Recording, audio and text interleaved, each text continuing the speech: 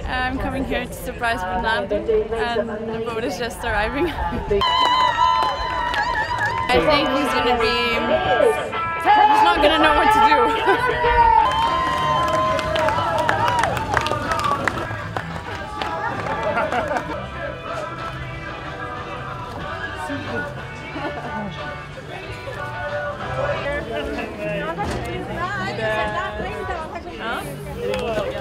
It was a really tough leg and it's a tough way to finish. But Ben Ainslie said you have to be better to be lucky than good. We were good this leg, but we weren't lucky, and some of the others were good and lucky.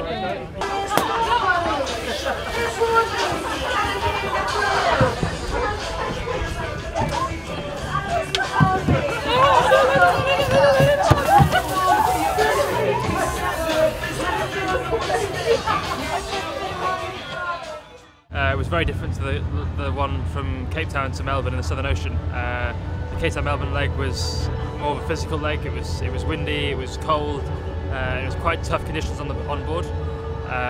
Whereas this leg was a lot harder in a different way. It was a lot more mentally challenging. We had 3 or 4 days, I think, of drifting around in almost no wind, covering less than kind of 30-40 miles a day, which was really frustrating.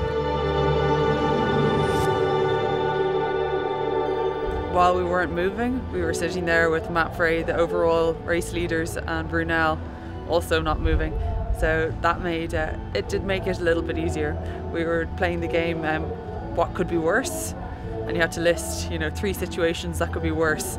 So that made everyone a little bit sort of, you kind of have to see a bit of the light-hearted side of it, and you still have 3,000 miles to go to Hong Kong, that you can't just give up now.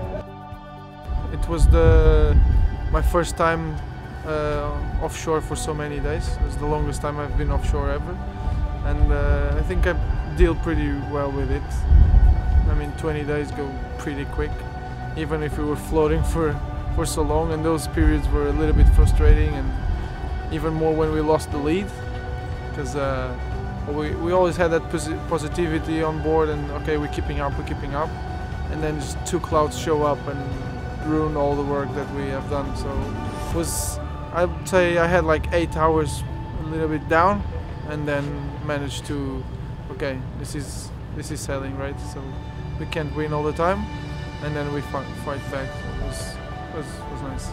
You've got to keep pushing, because you get yourself at the finish line, you're only a couple miles behind. So yeah, just have to keep thinking there's always opportunities. So you come on deck and you go, okay, I'm really disappointed at that. I was in a dark place, but we've got to be positive. Let's do the best we can now.